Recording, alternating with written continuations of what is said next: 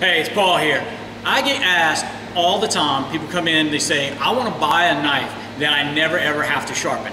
That's like saying I want a car that I never have to service. It's just not possible. Doesn't matter how good they are, at some point you're going to need to service them.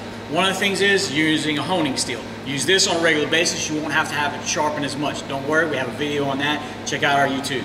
Also, it doesn't matter which kind of knife you get. These are two of my favorites. This is a Japanese, this is a German. They're really, really great knives, but at some point I have to sharpen them.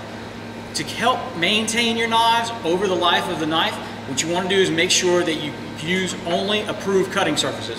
Polyboards, these little folding ones, our wood resin ones, these are the big white poly ones, or a natural wood, which you also have to maintain the natural wood ones, just to keep everything safe.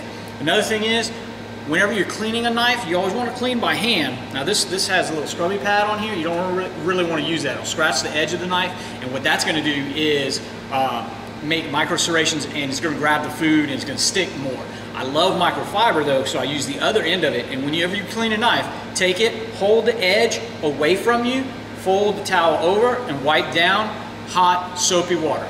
That will help you maintain your knife, and you can keep them nice and sharp, and when you need them sharpened, bring them to a great place that can sharpen them for you like we can, or if you're somewhere else, go ahead and find a reputable sharpening service in your town.